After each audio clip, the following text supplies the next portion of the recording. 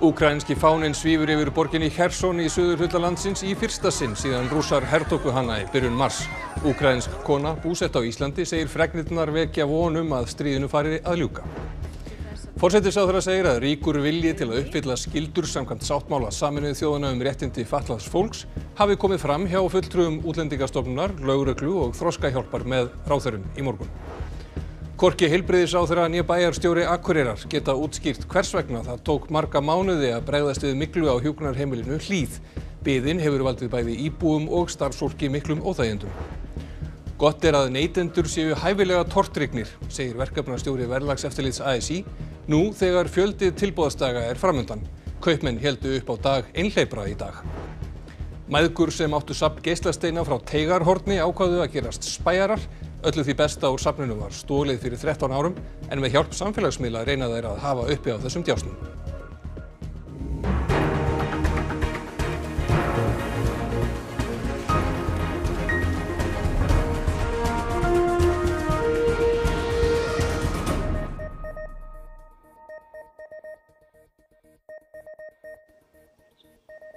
Gott kvöld.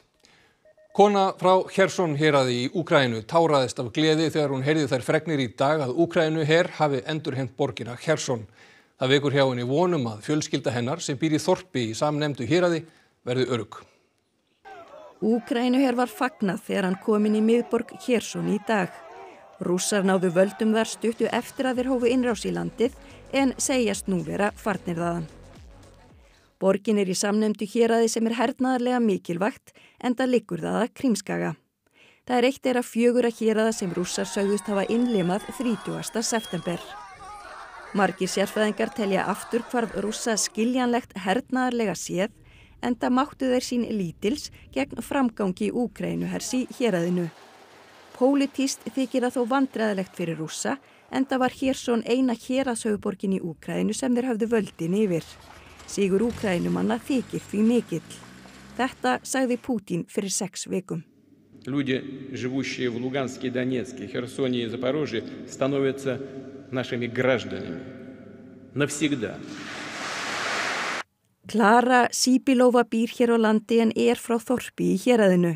Það liggur nálægt Krímskaga og þar býr fjölskyldan hennar. Rússar lokuðu fyrir úkraínskt net og síma og því hefur samband Klöru við fjölskylduna stundum verið stopult. Rússneskir hermenn hafa ekki verið í þorpinu þar til nýlega. My mother told me 1 week ago came there Russian soldiers and they took school and they took empty houses. They are digging trenches around the village, 500 meters around the village, and people in the village they are scared because they don't know what to expect. Klara líkt og margir Úkraínumenn gladdist yfir fréttum frá Khersonborg í dag. This moment when I was watching videos today, people were so much happy in Kherson, seeing Ukrainian army. It was I had tears on my eyes from happiness, and it gives me hope. And of course, I want that this war will finish as soon as possible. Hún vonar að brátt verði þorpið hennar einnig frjálst og að hún geti hitt foreldra sína og bróður sem hafa verið þar síðan Rússar ruddust inn í landið. But from the other side I understand that Russians they will not just easily go. Hún segir mikilvægt að alþjóðasamfélagið loki ekki augunum gagnvart grindarverkum Rússa. Þá þurfi Úkraínumenn áfram hjálp frá öðrum ríkjum, þannig geti þeir haft betur. And then we will show to the rest of these dictators that it's not okay. Ákveðið hefur verið að ráðherranefnd flóttamannamál og fulltrúar lögreglu Útlendingastofnunar, þroskahjálpar og öryrkjabandalagsins fundi í næstu viku til að ræða frekar stöðu fatlaðs fólks á flótta og skuldbindingar sem Ísland hefur tekist á hendur varða fólk með fötlun. Ráðherranefnd flóttamannamál fundaði að loknum ríkisstjórnarfundi í ráðherrabústaðnum í morgun. Jón Gunnarsson dómsmálaráðherra sagði ekkert nýtt hafa komið fram á fundunum en að rætt hefði verið mikilvægi þess að upplýsingar berist á milli. Og allir þeir sem að þessi mál sé tjáð þar á meðal fjölmiðlar að þeir hafi þá sem gleggstar upplýsingar. Á ráðherrafundin mættu fulltrúar þroskahjálpar, Útlendingastofnunar, lögreglunnar og kærunefndar útlendingamála en öryrkjabandalagið líka með í umræðunni. Rætt var stöðu fatlaðs fólks á flótta, segir forsætisráðherra, og að það sé tryggt að skuldbindingar Íslands samkvæmt sáttmála Sameinuðu þjóðanna réttindi fatlaðs fólks séu uppfylltar. Ég leyfi mér að segja það að það er ríkur vilji við borðið til þess að tryggja svo sé.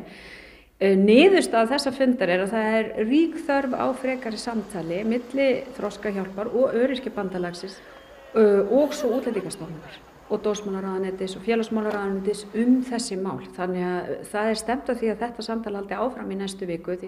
Upphaf þessa máls er flutningur fatlaðs manns Husseins til Grikklands í síðustu viku, þar sem meðal annars sást að hann var borinn inn í bíl sem ekki hentar fólki í hjólastóli.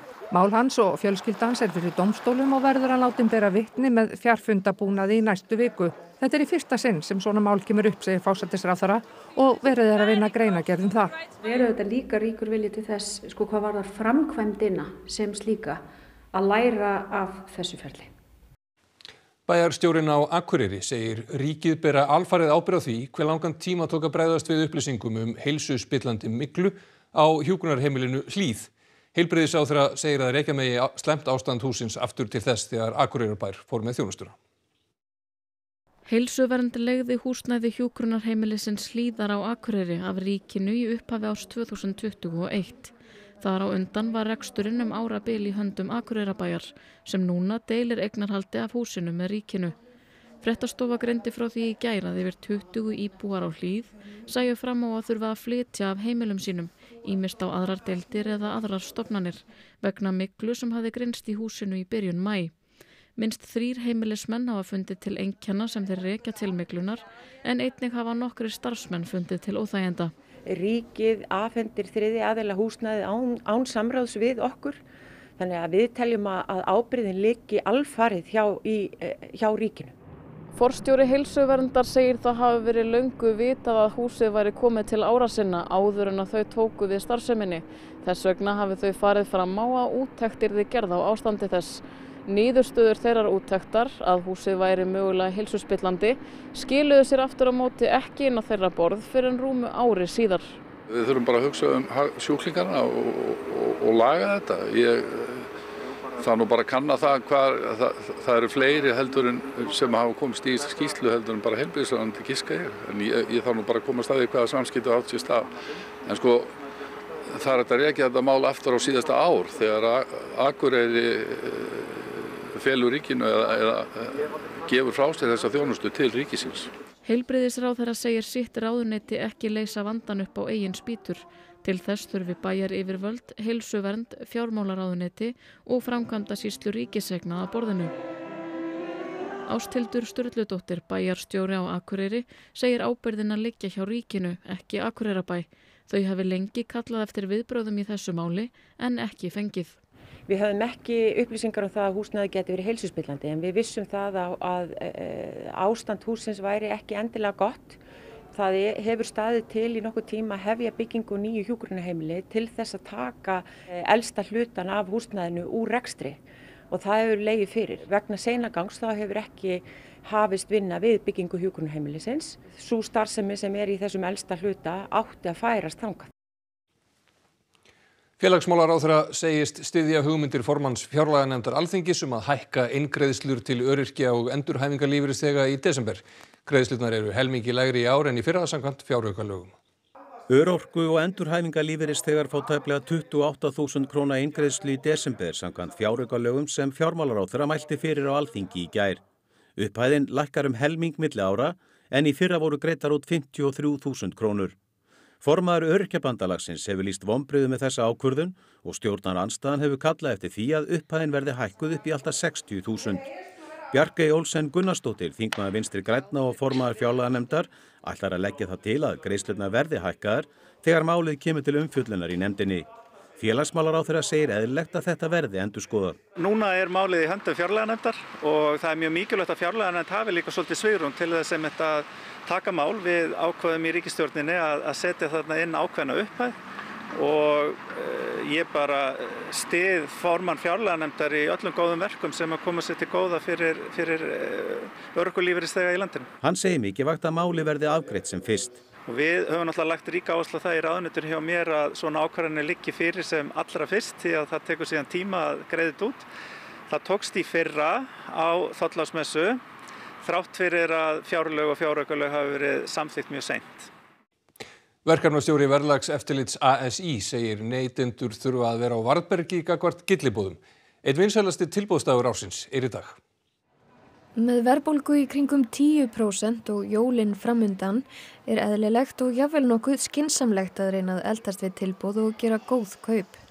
Mikil tilboðsdagatörn sem hefur fest sig í sessi undanfarin ár hefst í dag á svokölluðum degi einhleypra og lýkur í lok nóvember á stafrænum mánudegi eða Cyber Monday, degi netverslunar. Ljóst að tilboðin trekkja að. Komst ykkar sérstaklega í dag til að leita uppi tilboð? Já, það má segja það.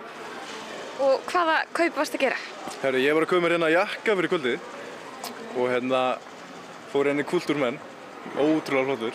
Já, og hver var verðmunurinn, veistu það? Nei, ég veit ekki verðmunurinn hvort það var einhver verðmunur en ég bara skellti mér á hann. Ég ætlaði ekki að kaupa neitt, svo hugsaði mér. Nei, það er allt í góðum tilboðum hérna. En ég kom með stóran poka, hún spurði mig til lítinn eða stóran, ég bara stóran. Ertu að kaupa nauðsynjavöru? Er þetta eitthvað sem þú hefðir keypt þrátt fyrir að það væri ekki tilboð í gangi? Alls ekki og ég meina súmi, þetta er bara svona. Tilboðin spanna allt frá afslætti af mótorbátum yfir í kaupauka tilboð þar sem hægt að fá fitusog á undirhaugu frítt með kaupum á varafyllingu. Verkefnastjóri verðlagseftirlits ASÍ segir neytendur þurfa að vera á varðbergi gagnvart gylliboðum. Það þetta kannski pínu verið að spila á okkur. Þarna þetta að ræða svona samspil afsláttar og tímamarka þar sem að fólk upplifir að missa af einhverju ef það kaupir ekki eitthvað. Þannig að við þurfum bara að hafa þetta svolítið bak við eyrað, hvort okkur vanti hlutin raunverulega og hvort að við hefðum annars keypt þetta. Hún segir neytendur þurfa að kynna sér valkostina vel. Þessi skór voru keyptir á 10.489 krónur í júlí á þessu ári á vinsælli vefsíðu. Í dag fást þeir á sömu vefsíðu með afslætti í tilefni dagsins á 11.038 krónur.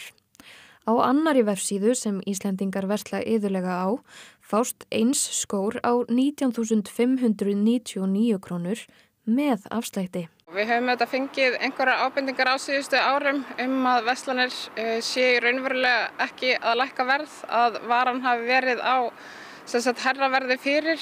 Þannig að ég held að það sé alltaf að hafa það bak við eyrað og eins líka bara að gera verðsamanburð þrátt fyrir þennan afslátt.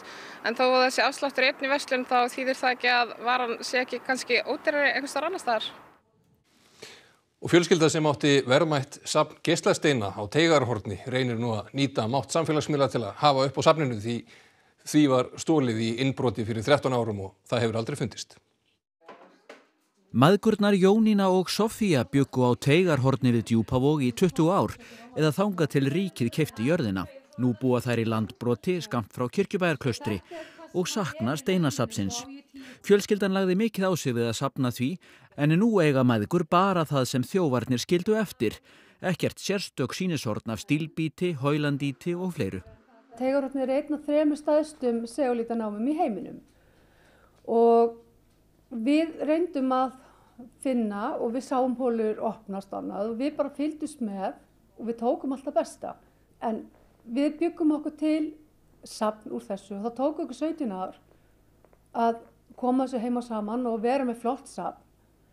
En á einu degi bara allt farið. Innbrotið og stuldurinn vakti nokkra athygli á sínum tíma. Lögreglan rannsakaði málið og fann fingraför á glerskápum en þjófurinn eða þjófarnir fundust aldrei. Nýlega fundu þær mæðgur myndir af safninu á gamalli tölvu og með myndirnar að vopni ákváðu þær að gerast spæjarar og virkja aðra í leit að steinasafninu.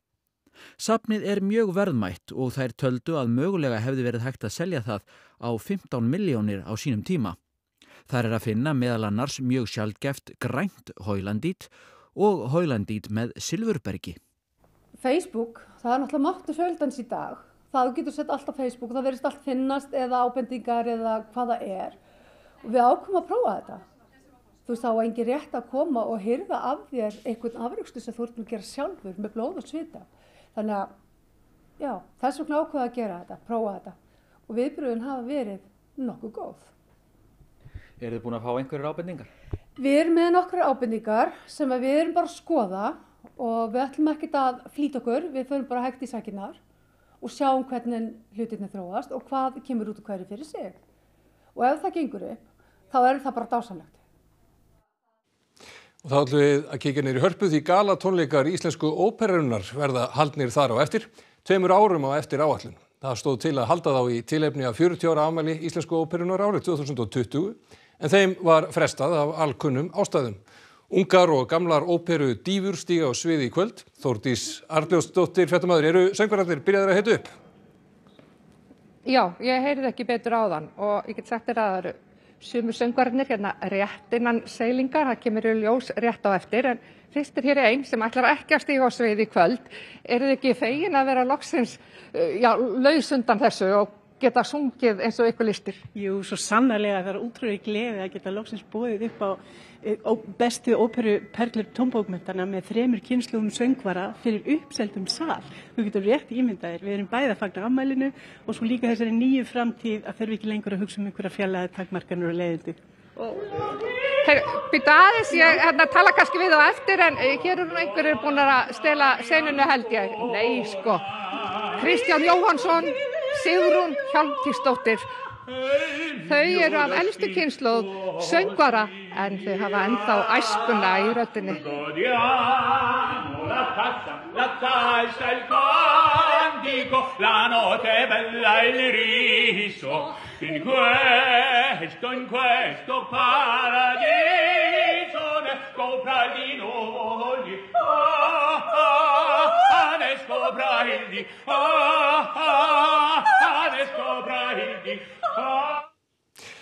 Á eftir þessum tónum ætlar Sigurður Jónsson að segja okkur frá veðurhorfum næstu daga.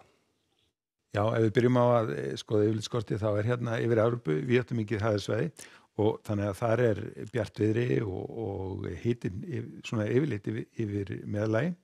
En aftur á móti eru aðalæðar gangurinn núna langt fyrir sunnaland og við sjáum hérna lægð sem að myndast og hún er í örum vexti en hún mun ekki koma til okkar heldur svona stöðast hún hérna við suðurátta Grænlands og síðan sígur hún svona aftur á móti aftur suður á bóginn. En þetta þýðir að það verða suðlægar áttir hjá okkur ríkjandi næstu daga og með talsverði úrkomið þá einkum landið sunnan og austanvert.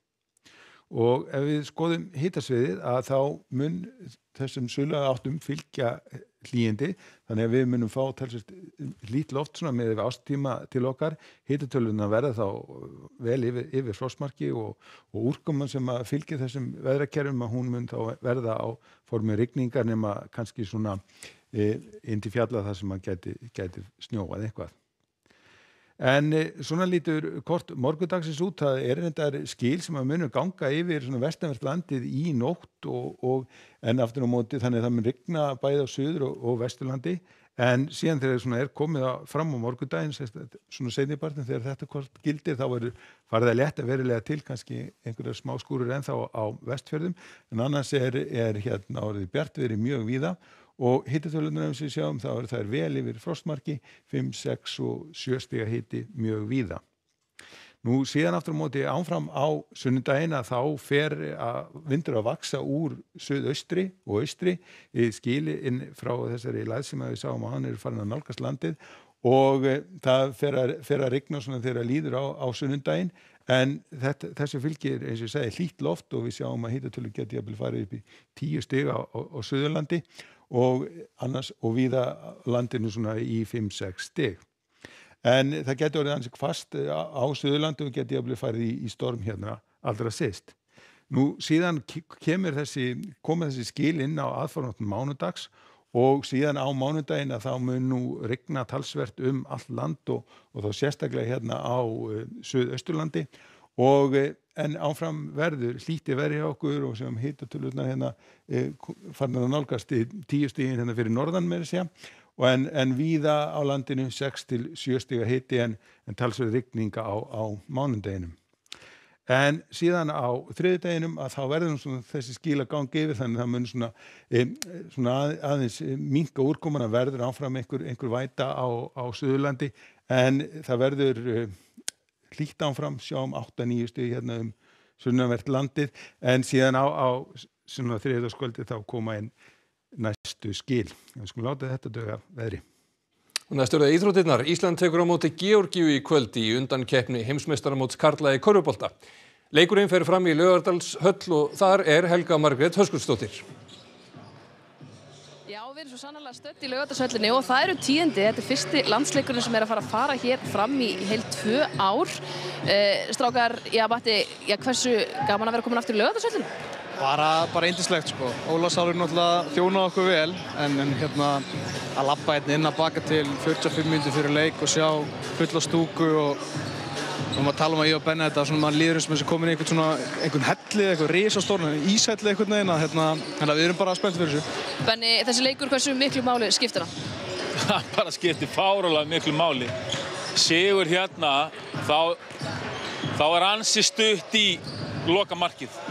Því þá förum við 2 leikjum fyrir ofan Georgíu, erum komnir í fárulega góða stöðu, náum við ekki að vinna, það er ennþá möguleiki.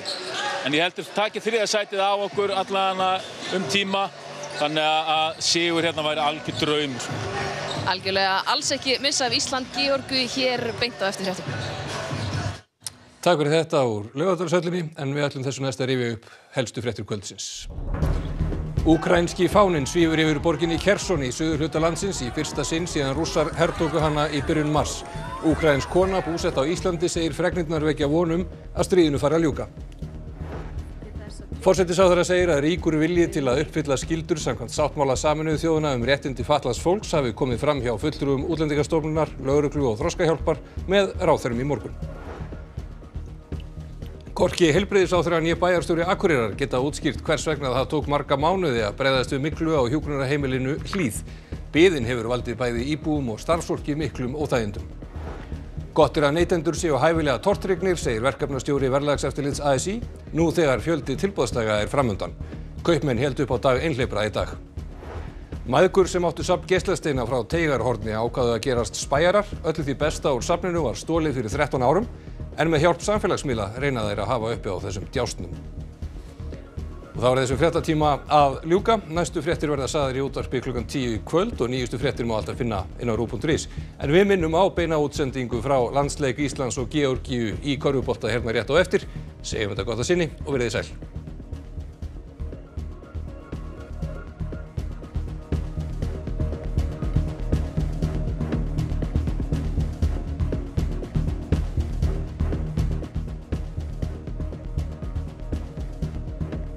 Mót kvenna í handbolta stendur yfir 4. til 20. nóvember. Þórir Hergeirsson og hans konur í norska landsliðinu eiga titil að verja.